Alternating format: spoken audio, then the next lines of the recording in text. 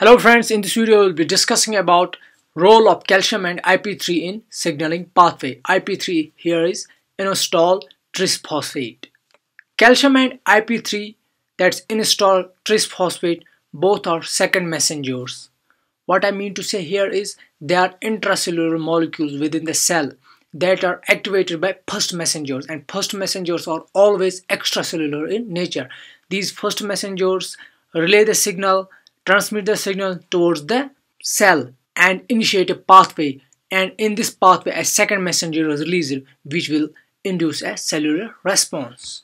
Secondary messengers are therefore one of the initiating components of intracellular signal transduction cascade. The example of second messenger includes cyclic GMP, AMP, inositol trisphosphate, that's IP3 that we are going to discuss in this pathway, diacylglycerol and calcium. So in this pathway we are going to see about how these second messengers, that's IP3 and calcium, are going to affect the cell, how they are going to initiate a pathway, thereby activating different kind of components for cascade. First of all, let's draw a lipid bilayer here, that's the plasma membrane, and then in this plasma membrane there is an embedded protein, that's G protein coupled receptor, and within the cell we have an endoplasmic reticulum which we are going to draw here.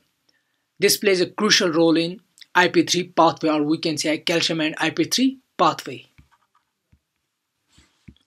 Here in this pathway, the G protein coupled receptor receives a signaling molecule, that's first messenger, and initiates the process of activating the other components in the pathway.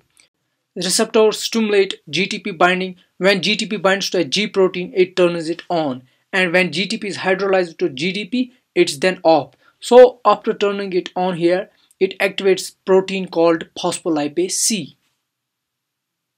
Phospholipase C is a class of membrane-associated enzymes that cleaves phospholipids, and here in that case it cleaves a plasma membrane phospholipid called PIP2, that's phosphatidylinositol 4,5 bisphosphate, and it cleaves it into DAG, that's diacylglycerol and inositol trisphosphate.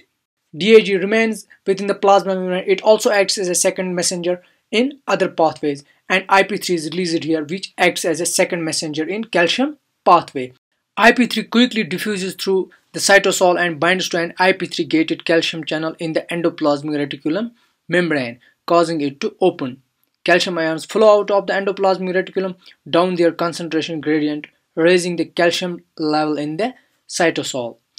After that, the calcium ions activate the next protein in one or more signaling pathways, and ultimately we have the cellular response. This is all about calcium and IP3 in signaling pathway. I hope you like the video. If you like it, give it a thumbs up and make sure to subscribe this channel. Thanks.